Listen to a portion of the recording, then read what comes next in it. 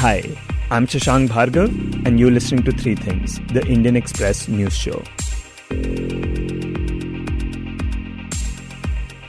It has now been 76 years since India achieved independence from British rule. On this day in 1947, India's first Prime Minister Jawaharlal Nehru raised the Indian national flag at the Red Fort in Delhi a few hours after delivering his iconic Tryst with Destiny speech. Now, when it comes to India's freedom struggle, most of us have grown up reading or listening to stories like the ones about the Dandi March, the Swadeshi movement, and the Champaran Satyagraha. But there are many other stories about India's independence movement that were not included in our school textbooks, the ones a lot of us still haven't heard about. So to hear such stories, in this special episode of the Three Things podcast, we speak to three historians about their favorite tales from India's freedom struggle. And we begin with historian Mridula Mukherjee, who was a former professor at the Jawaharlal Nehru University. Well, India's freedom movement was an epic struggle. It had all the characteristics of a very dramatic movement. It was almost 100 years long. Many battles were fought during the course of this long struggle. Starting in the mid-19th century, we went all the way till 1947. And however, I think one of the most important things about this movement was that it was based on active participation of the common people of India. And one of the striking features of this movement is that many young people participated in it. From school and college students to workers and peasants, she says the average age of those who participated was very young. And so one of the things that I would like to talk about is how in the course of these mass struggles, some of the major ones which were led by Gandhiji, for example, the non-cooperation movement 1920 to 22, or the civil disobedience movement 1930 to 32, or the Quit India movement in 1942, which involved the people in their millions in actual street-level action. And lakhs of people went to jail, hundreds and thousands suffered privations of various kinds. So this aspect is what I'd like to illustrate, and how there was a lot of innovation in the movement by the ordinary people. Once the basic program was laid out, which is civil disobedience, break the law, or non-cooperation, don't cooperate with the British, boycott schools, boycott colleges, boycott the law courts, protect the honor of the flag, make salt as defiance, don't pay chowkidara tax, don't pay land revenue. But within that, how people actually translated these programs into everyday action is what fascinates me. And to illustrate this, she gives examples from what happened during the anti-Simon Commission movement of 1928, also referred to as the Simon Go Back movement. An all-white Simon Commission was being sent to India in order to decide whether India was ready for another dose of constitutional reforms or not. And people in India were very angry that how can a body of Britishers decide what we need or what we want? Is not a single Indian eligible to be a member of this body? So they decided that they would go to boycott this commission.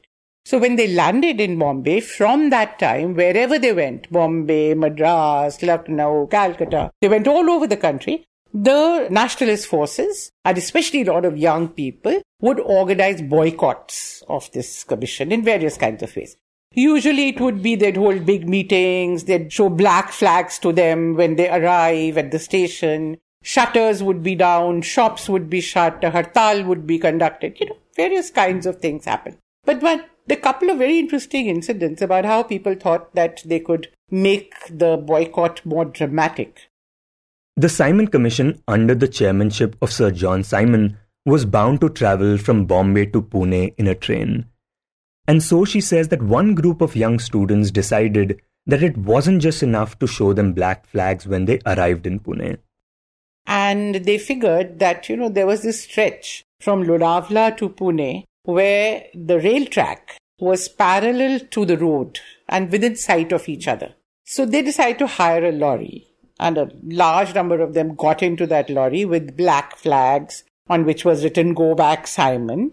And then they drove this lorry all along the train, and while the train was on the rail track and they were on the road, and they followed it all the way to Pune. So, whatever it was, an hour, 2 hours, the Simon Commission had to actually look at these young guys across who were driving along, showing them black flags and obviously having a lot of fun in the process. And that's the other thing about it, that you find that when you talk to people who participated in this movement, they're always talking about how much they enjoyed it. They didn't see it as a pain in the neck. They took it as a duty, but a joyful duty. Not something which was like some kind of heavy on you. It was something you did because it had to be done and you enjoyed doing it. The other example from the Simon Go Back movement comes from Lucknow, where the local landlords who were British loyalists were holding a reception for the commission in an open area in Kaiserbagh. So what the local leadership over there, especially the young people there, decided that they had to think of some ways of disrupting this reception and making it uncomfortable for them. So they thought of this idea that they would fly kites over that reception. So they'd have to go in, disrupt, So they got kites and wrote Simon Go Back on the kites. And then large numbers of these kites were flown in a manner that they covered the sky above the Kaiserbagh. So while this grand reception of loyalists was going on, the sky was full of Simon Go Back kites. It was protests like these which took place almost wherever they went that made it clear to the Simon Commission that the public opinion was against them. It was not just that when they landed or big towns, wherever they went, they met these. So obviously it had an impact. And the important thing was that their recommendations became infructuous because who could take them seriously? When India, nationalist India, has completely boycotted it, they refuse to even come and talk to you. So it's very obvious that you're only going to talk to loyalists. You're not talking to the people who are actually fighting for a more democratic form of government. So what's the point in all this constitutional exercise? Now, the other set of stories she told us were from the civil disobedience movement, which took place 2 years after this, and which began by the famous Dandi March by Mahatma Gandhi.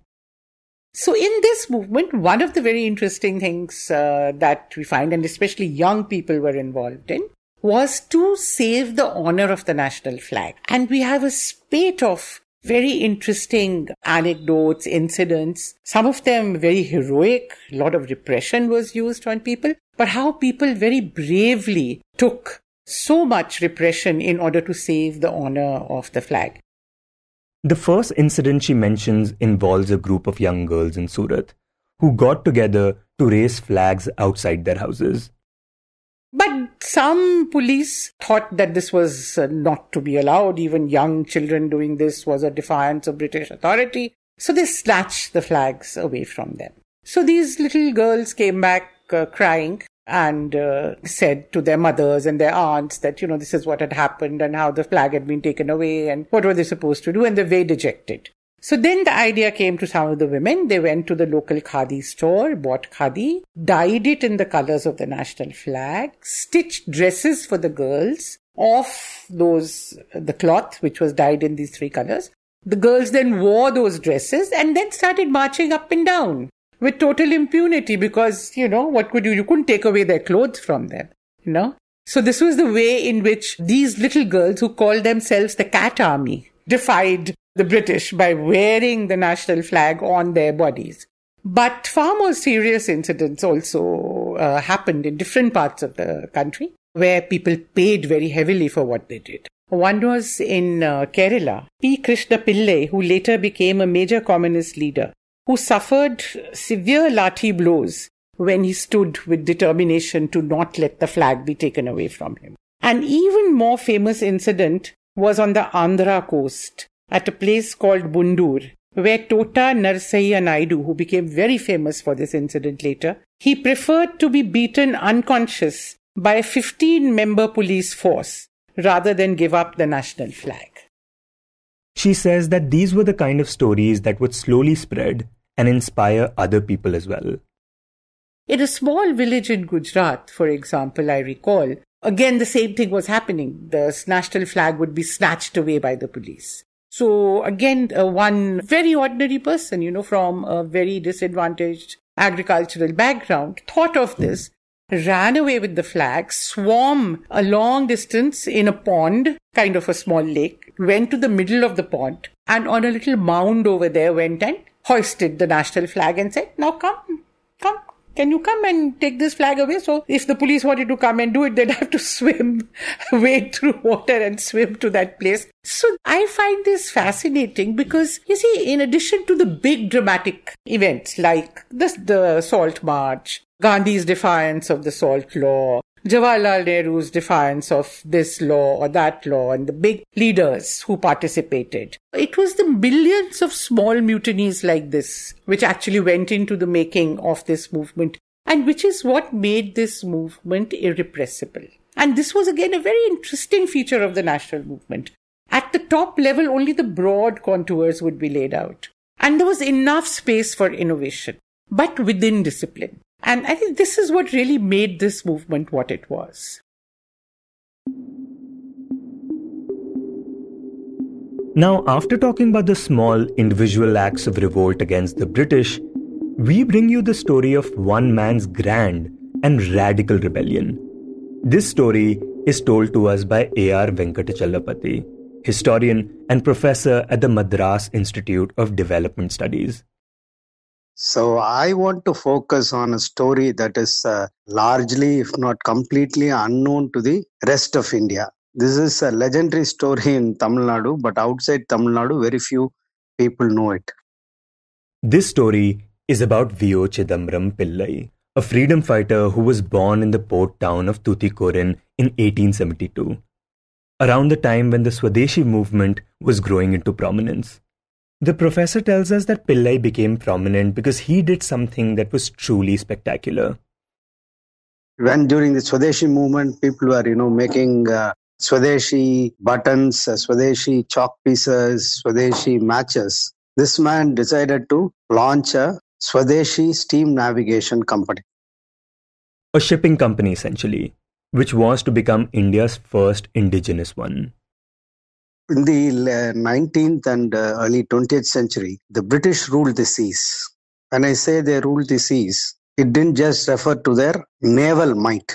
They were an even more important and more powerful mercantile marine power. So between the British India Steam Navigation Company and the Peninsular and Oriental Company, they practically had the entire world's freight and passenger traffic in their control. He says that as far as the Indian Ocean was concerned, the British India Steam Navigation Company had a monopoly over the delivery of mail in the region, which covered almost the entire cost of operations. And the indentured labor that went from India to all over the world, the figures that we have is that something like 40 million Indians went out as indentured laborers between 1840 and 1940. So to give an idea of what these numbers are, these are 4 times the number of slaves who were sent from the Western African coast to America during the height of the transatlantic slave trade.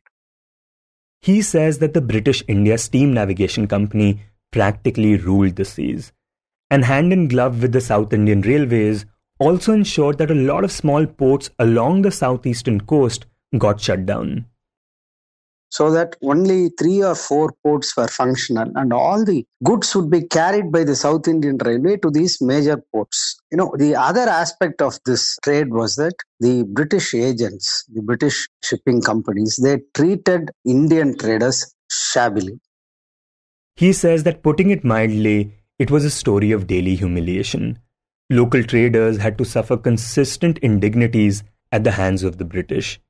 So 1906, Chidambaram Pillai, who was a small-time lawyer in the port town of Tuticorin, decided to mobilize local traders and start a shipping company with a shared capital of 10 lakh rupees. So he mobilizes the traders, but this is a huge sum, right? 10 lakhs. So he is part of the Swadeshi movement. This is not a commercial enterprise for him. This is a nationalist enterprise. So he begins touring all over South India, raising money. And, he was a fantastic orator. In fact, he is said to be one of the earliest Tamil public speakers. So wherever he went, he was able to speak to people, and he could get ordinary people to contribute small sums of money. He was also a follower of Lokmanya Tilak. So he belonged to the extremist camp of the Indian National Congress. So he builds up, not only raises capital, basically is a Swadeshi propaganda all over South India, and he is able to, raise substantial capital. The next step, of course, was to actually buy ships for the company. And considering that he was up against one of the most powerful navigation companies in the world, this task was not going to be easy. But he met the challenge head on and decided to buy not one, but two ships. Now, how do you buy a ship? You can't go to, Lulu supermarket or Nilgiri supermarket and buy a ship off the shelf. So this is a small time pleader who's, dreaming these kind of big things. So in those days, shipping was like now, it was an international business. So he makes contacts in Bombay, and then he gets some people to go to France, and he ends up buying two ships at the cost of one ship costs 2.5 lakhs and another ship costs 1.5 lakhs. He says that Pillai was challenging the British on their own ground, and in 1907 brought the new ships to the port of Tuticorin. So throughout 1907, he is able to seriously challenge the British company. And he says that at this point, the British government, which was supposed to have a free trade policy, actively began to intervene in this competition. So the British company tries all kinds of ruses. They cut down on fares, they give freebies, they hire goons, they slap false charges on the employees of the Swadeshi company. They try to do everything to wreck the company, but these people, Chidambaram Pillai holds on and continues his work. In fact, he says that Pillai later started organizing Swadeshi movements, where he openly challenged the British. And that is when the administration decided to crush the movement. So from 1908 January to the first weeks of March 1908, for about 8 to 10 weeks, South India, the southern part of Tamil Nadu, is agog with Swadeshi activity. And finally, what they do is they arrest Chidambaram Pillai. And following the arrest, there is a huge uprising in Tirunelveli and Tuticorin, these two towns near each other. There is public violence, public protest, and then it is quelled with firing. And Chidambaram Pillai is charged with sedition, and 4 months later is punished under the British law and sentenced to 2 back-to-back life sentences. And this draconian sentence bothers John Morley as well, the then Secretary of State, who says that this was going too far. And so when Pillai appealed the sentence in the High Court, it was reduced to 6 years. But in the prison, he is treated with the utmost cruelty. He is made to pull the oil mill. The oil mill is something that has to be pulled by 2 draft animals. 2 bullocks have to turn the oil mill, but they make this one man do it. They try to break him, crush him. So meanwhile, once he is in prison, they are able to successfully crush the Swadeshi Steam Navigation Company. It tries to survive for the next 2 years, but with no strong leadership and, the entire mood of fear that the government has implanted in the people. The company stops by about 1910, and the company is liquidated in 1911. So for me, this is one of the great stories of idealism and enterprise and self-sacrifice. He says that he himself was inspired by this story when he was 14 years old and has been researching Chidambaram Pillai for the past 40 years. He says that this story has shaped him as a student and as a teacher of Tamil history. The larger story, I would say, is, of course, first of all, the Indian national struggle, the Indian freedom struggle is a struggle that made what India is. And the ideals of that struggle is what is still kind of a bulwark against the kind of religious and communal polarization that is haunting our country now. So that is The second is for a long, what the colonial period did to Indians. The colonialism kind of stopped us from dreaming big. It instilled in us a great amount of lack of confidence. It sowed seeds of self-doubt in us about what we can do. And I think even 76 years after Indian independence, there are so many obstacles to thinking big. And I think Chidambaram Pillai's story is more than 110, 15 years after this, the grand project that he undertook. I think it is still inspirational. It is an inspiration for Indians to think big, dream big, not worry about the apparently insurmountable obstacles.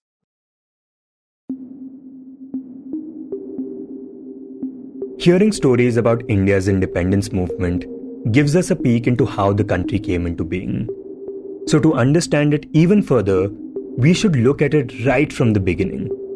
When we spoke to author and historian Swapna Liddle, she spoke to us about the revolt of 1857, which is often called the First War of Indian Independence, a mutiny which engulfed large parts of the country and saw thousands coming together to oppose British rule. Now, when we talk about 1857, we talk about various rulers. We talk about Rani Lakshmibai of Jhansi. We talk about Awadh and Begum Hazrat Mahal. And we talk about Delhi. We talk about Bahadur Shah Zafar. All these people who are rulers of principalities, kingdoms who are working to either win back or secure their possessions against British encroachments.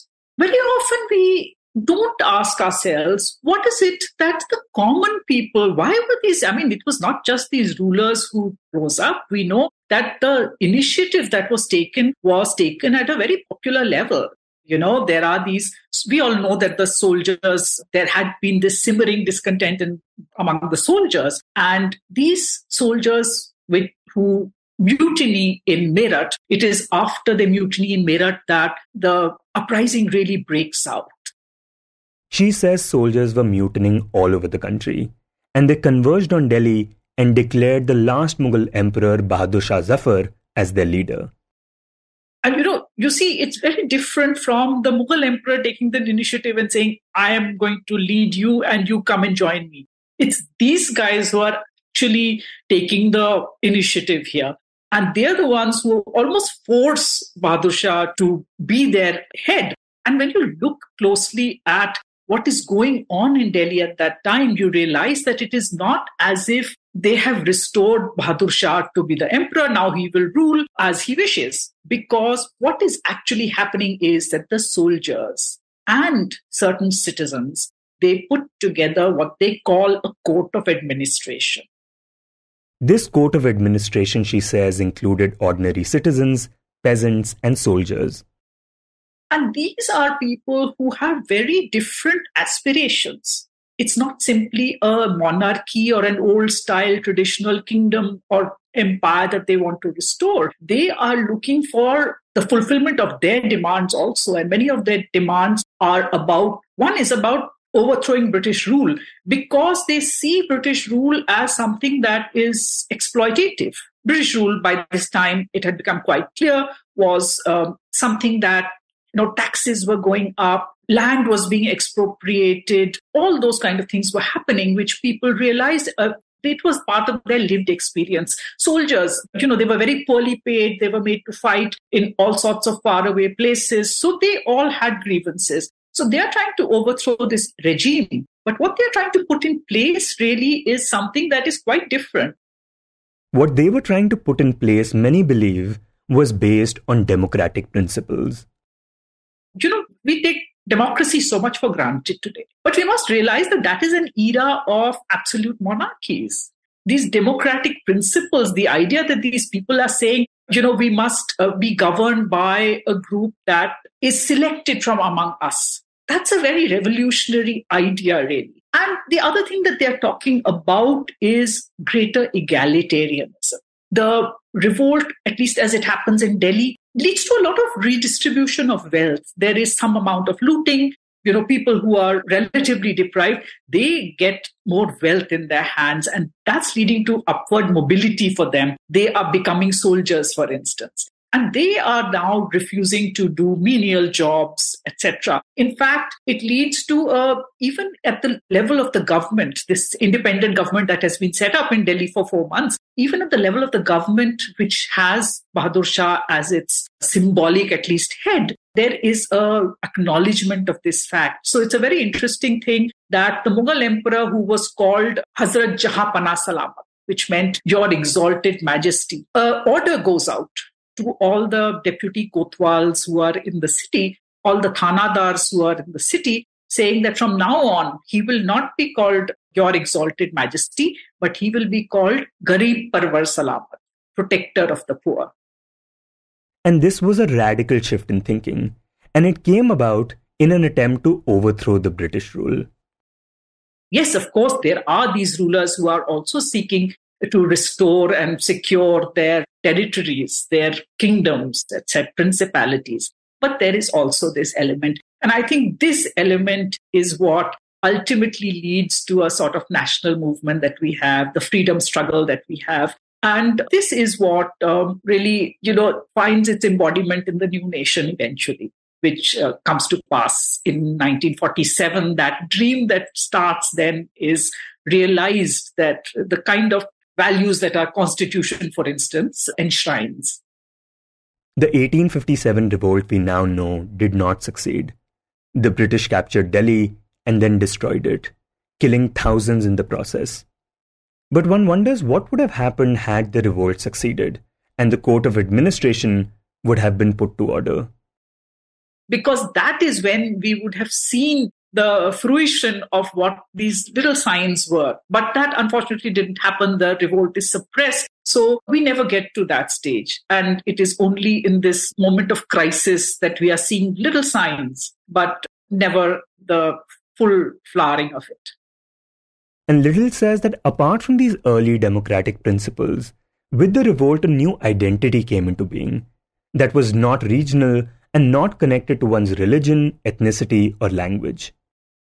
Because if you see the proclamations that this government sends out, and what it's doing is it is sending out proclamations to the soldiers and people all around the country saying, please come and join us. And they are saying that come and join us, whatever your religion is, whatever your ethnicity is, whichever place you are from. So it's calling on all sorts of people. And there again, you have an idea which is very, very significant, I think, because it is talking about an identity which is kind of I would say, a proto-nationalist one. This is what is going to lead eventually to our definition as a nation. What is it that defines us as a nation? The fact that we think of ourselves as a nation, as one people. It's not any sort of objective features of language or religion or something. It's what we come to think of ourselves as. And that is, I think, also a very, very important aspect of that movement that we see in 1857. A new national identity was being formed, one that did not exist before the British rule. Think about it. What were we? We were different principalities, different kingdoms, empires.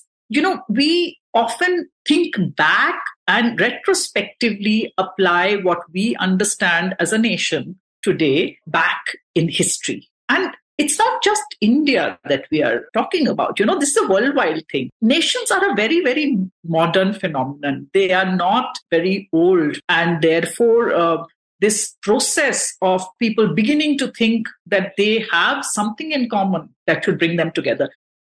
And this is why she says that Indian nationalism develops in the context of an anti-colonial movement.